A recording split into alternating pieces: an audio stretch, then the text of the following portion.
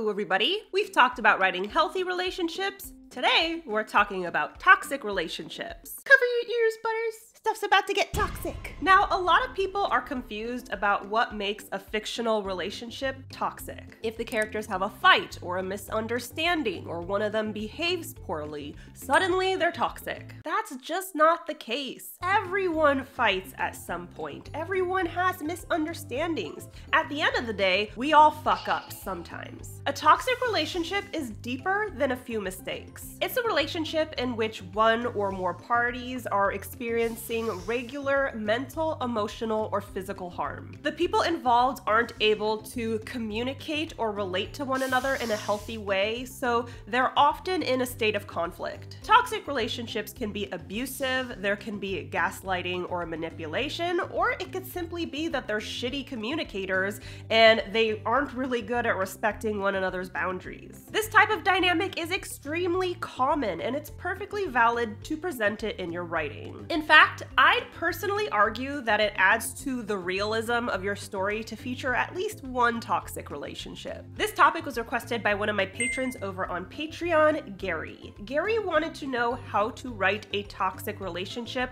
without making your readers hate the main character for being involved in it. So how exactly do you write a toxic relationship? I'm gonna give you 10 tips for doing just that. Let's dive in.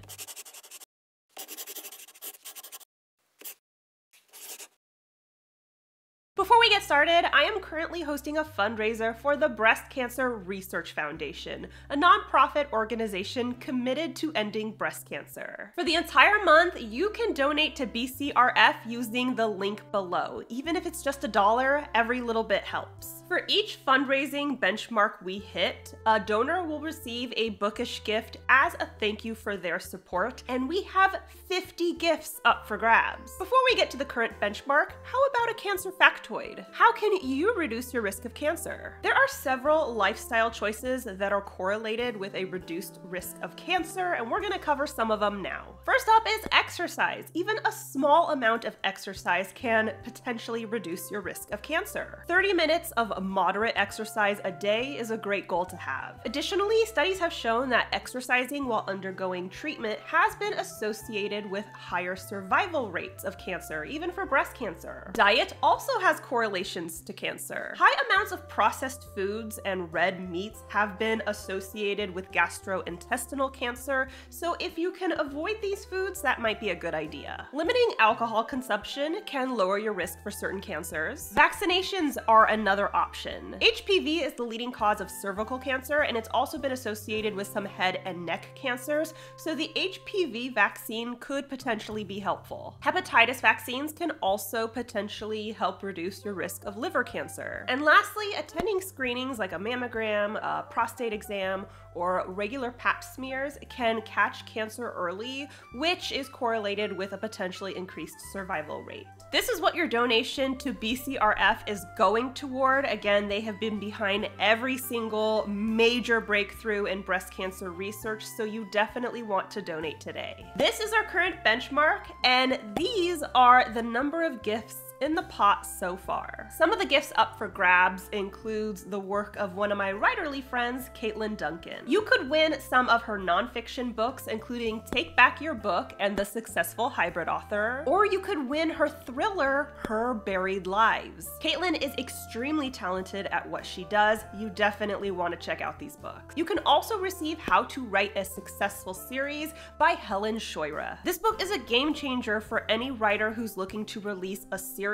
I personally learned a lot from it, and I'm sure you can too. Go pause this video, get to donating, and then come back to listen all about toxic relationships. Number 1, toxic relationships aren't always romantic relationships. Pretty much any relationship between 2 or more people could be toxic. Familial relationships, friendships, business partnerships, the relationship between a teacher and a student. All that shit can get totally fucked up. I am sure you can think of some examples from your own life. For the sake of this video, I will mostly be referencing romantic relationships. However, most of the points I'm about to cover could be applied to pretty much any type of relationship. Number 2, know your genre. Different types of toxic relationships fit into different types of genres, so it's a good idea to have an understanding of your genre and whether or not the relationship you plan to write works. If the main romantic relationship of your book is toxic, that probably wouldn't work for a romance or a rom-com because those books are designed to uplift. But if you're writing a drama, thriller, or tragedy,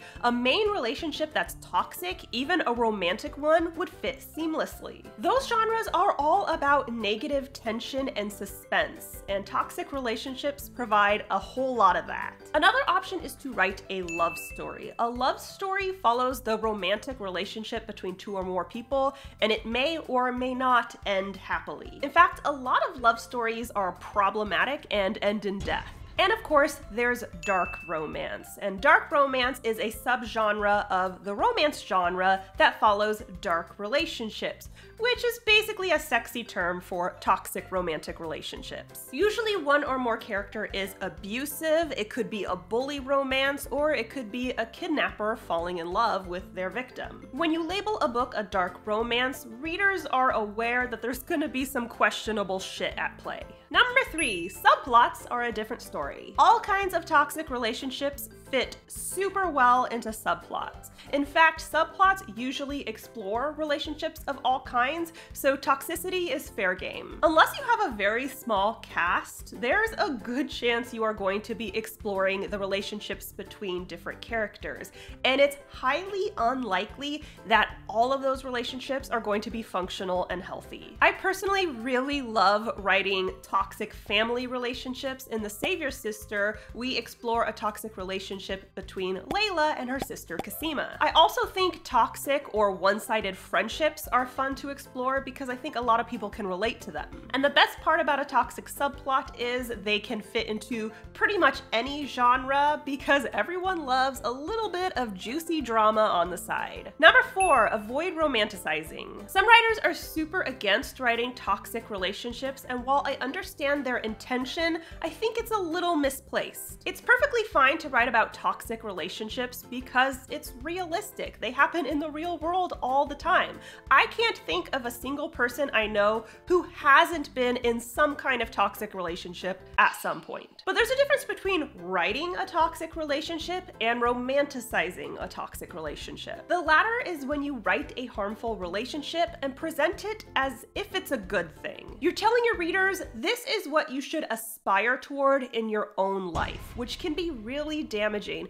especially if your audience is young. The key to not romanticizing is, first of all, making sure you're writing in the appropriate genre, as we've already covered, and second, showcasing the realistic effects of a toxic relationship. That means including elements like the disintegration of trust, growing resentment, insecurity, the development of unhealthy traits, and isolation. Every toxic relationship is different, so you need to make sure that the negative effects that occur are realistic to the character dynamic you've created. Number 5, ask yourself, are we supposed to love the MC or hate them? If you're writing a romance or a heroic adventure, typically the reader is supposed to root for the MC. If that's the case, making their predominant relationship toxic may have the opposite effect. If they're the party causing the toxicity, readers are gonna think they're an asshole. But if they're the one on the receiving end, readers might hate them for tolerating all that bullshit, even if that opinion isn't completely fair. However, plenty of books revolve around a villainous main character, like A Clockwork Orange or You. In this case, toxic relationships, particularly if they're the offending party,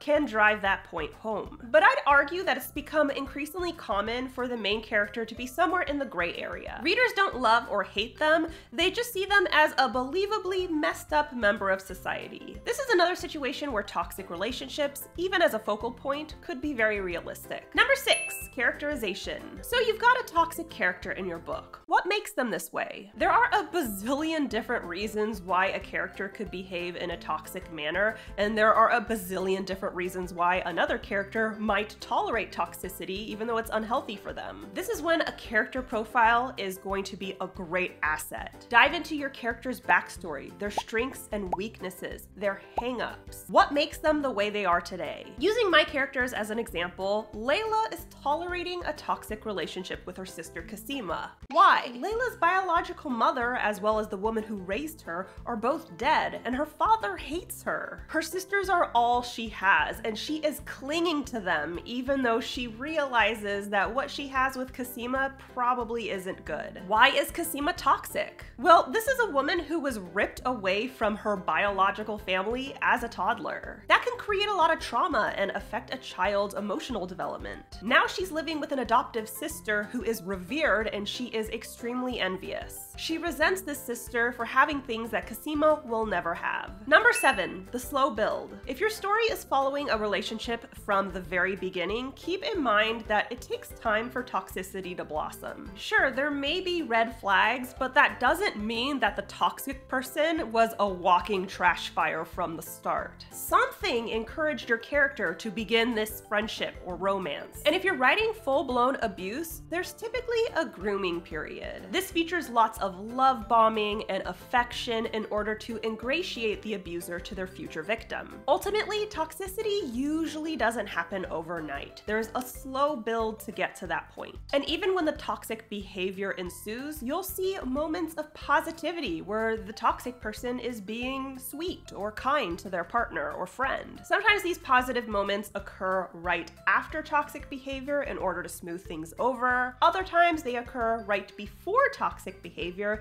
to give them wiggle room to be a massive bitch. Number 8, microaggressions. The little things matter, and they can be very revealing. Microaggressions and passive aggression can be very beneficial in showcasing a toxic relationship. In fact, most of the toxic people I've met have put a lot of their toxic focus into the little things. This behavior is popular among toxic people because it's so small. Thus, if the victim complains about said microaggressions or passive aggression, it's really easy to paint the victim as being dramatic, that they're making a big deal out of nothing. It puts the aggressor in a place of feeling untouchable and makes gaslighting really easy. Yes, some readers won't pick up on microaggressions in fiction, but that's a them problem. The right people will absolutely notice these moments and appreciate that you included them. Number 9, research. Sometimes toxicity stems from shitty communication, other times there's something more complex in the equation. Like we've already covered, sometimes toxic relationships are full-on abuse,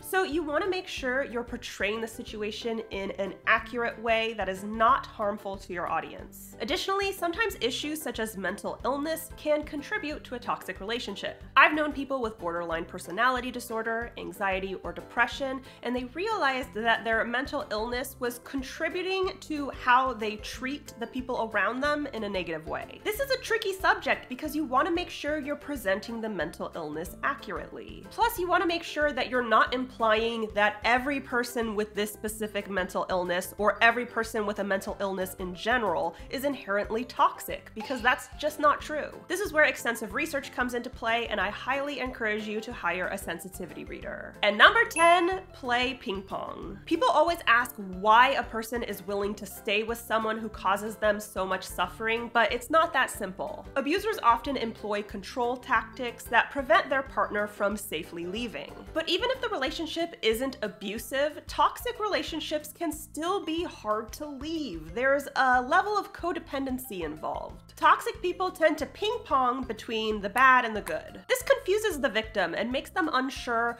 whether that person is all that bad. She's not a terrible person. Look at this wonderful gift she got me. He feels so bad about our fight last week. He's been showering me with affection ever since. Sure, they can be an asshole, but the sex is amazing. Showcasing this in your writing not only adds a level of believability, but it also explains to your reader why this person is staying in the situation, even though it's clearly sucking the life out of them. So that's all I got for you today. A huge thank you to Gary for requesting today's topic. If you'd like the chance to have a video dedicated to you, or if you want access to tons of other rewards, check me out on Patreon. I got it linked below. Don't forget to subscribe to my channel. I post new videos on Wednesdays, and if you want to be alerted as soon as I upload, ring that bell. Shut Up and Write the Book is available in ebook, paperback, audiobook, and hardback, so if you need a step-by-step guide to crafting your novel from plan to print, definitely check it out. It's linked below. If dark fantasy romance is more your vibe, check out The Savior's Champion and The Savior's Sister. They are available at all major retailers. They are award winners. You definitely want to check them out. They're linked below. And be sure to follow me on social media. I'm on Instagram, TikTok, Facebook, and BookBub. And of course, you can tweet me at Jenna Moreci. Bye!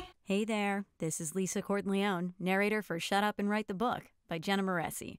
Be sure to subscribe to Jenna's channel and ring the bell. That way you're alerted as soon as she posts a new video. Trust me, you don't want to miss this stuff.